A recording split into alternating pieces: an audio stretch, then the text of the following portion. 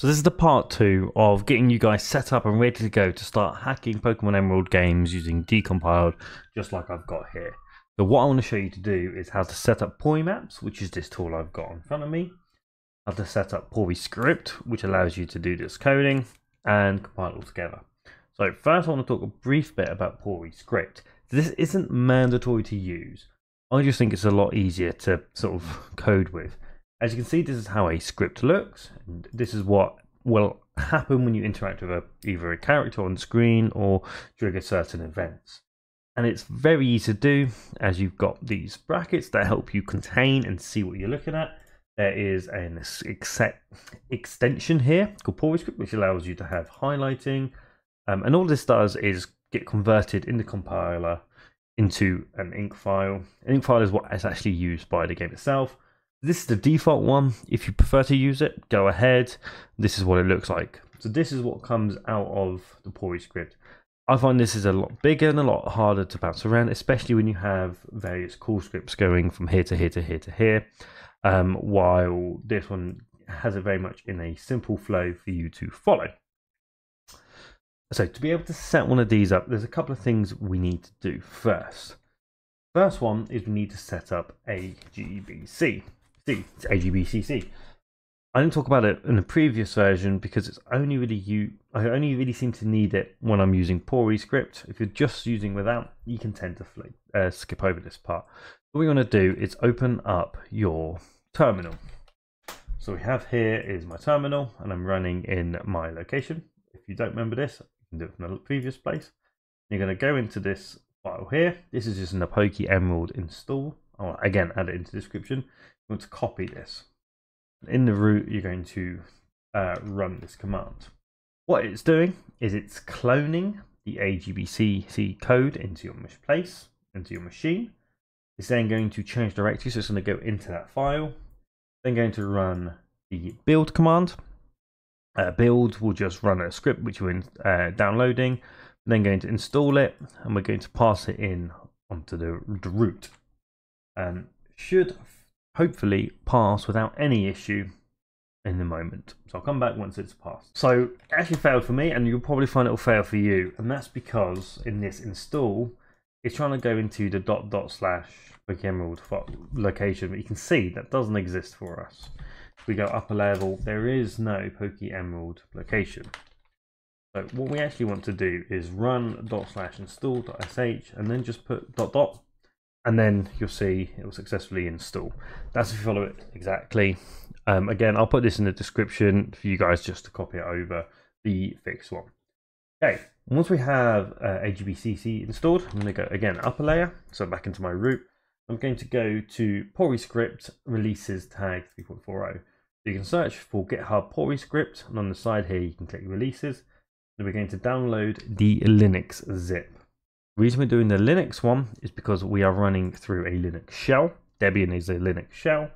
I don't want to get too technical. I know I'm using a Windows machine. A lot of you guys will be doing the same, but trust me, this is needed. It's just telling the computer to compile through a Linux area. We need that. Once it's downloaded, you'll be able to open up, and you'll see the command, font, and this Poryscript file. You want to copy those and go into the root folder of where you stored your code. Go into tools, and you're going to create a new folder called Poryscript. And in here, we're going to copy those 3 files.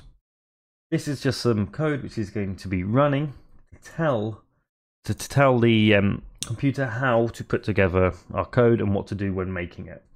So there is actually a file called a make file. So we open up our code again, open up that make file. This line, basically, it's a load of code that is telling us how we want to compile our machine, how we want to compile all of our code into a playable game. Okay, so we're going to throw in what it says here. This is a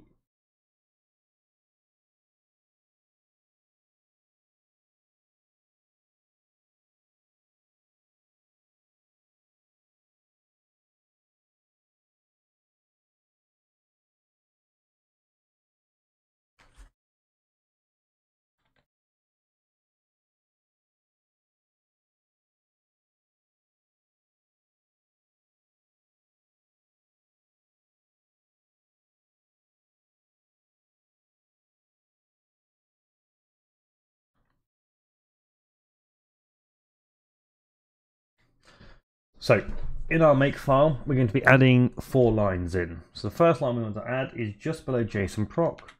We want to add in script, tools, Poryscript, Poryscript. This is pointing to that file we just added, and we'll run it when we need to. I'll put all of these in the description again for you to add. Next, below sound, we're going to add this data. Again, is going to be calling those configs. We want to add our new Pory endpoints. So our new Pory files are going to be readable.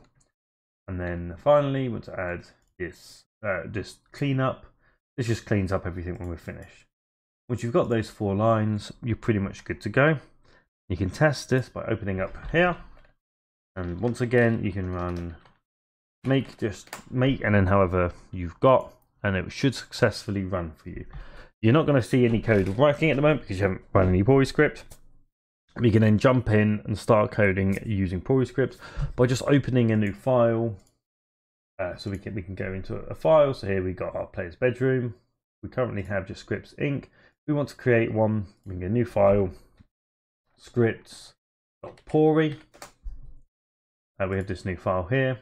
And one great thing you can do, you can take an existing INC file and just go raw, put this bracket comment in, and you'll be able to, and this will now output exactly what you have in the INC. So it allows us to make changes from INC files to Poryscript files quick and easy. Okay, fantastic. The last thing I quickly want to show you how to do is Porymaps. So again, you can search Porymaps, and the top choice you find is this GitHub Porymaps. And just the same way we've done it for Poryscript, we're going to open up the releases on the side, pick your version, Windows, download the file, and then you just want to copy it, extract it to wherever you want. I'm not going to do it because I've already done it. From there, you're just going to be able to open up inside the executable, and it will open up a window. I can show you, I've got one open already. When you've got a new file, you're going to open a project, find the location of it. You want to do it in the root folder. So we've got one here. Open it up just where you're seeing all of these folders. Select this folder. When you first open up a project, it will tell you in the middle, oh, what version is this? Make sure you pick Pokemon Emerald. And within a couple of seconds, you now have open your thing, and you can start making changes on the map, making drawing and changes as you wish. The next one, I'll start to talk about how I actually use the maps to make changes and do the coding to make changes. If you have any questions, put them in the comment. If there's anything specific you're trying to do that actually want to see how it's done, again, drop a comment and I'll do a guide walking through it.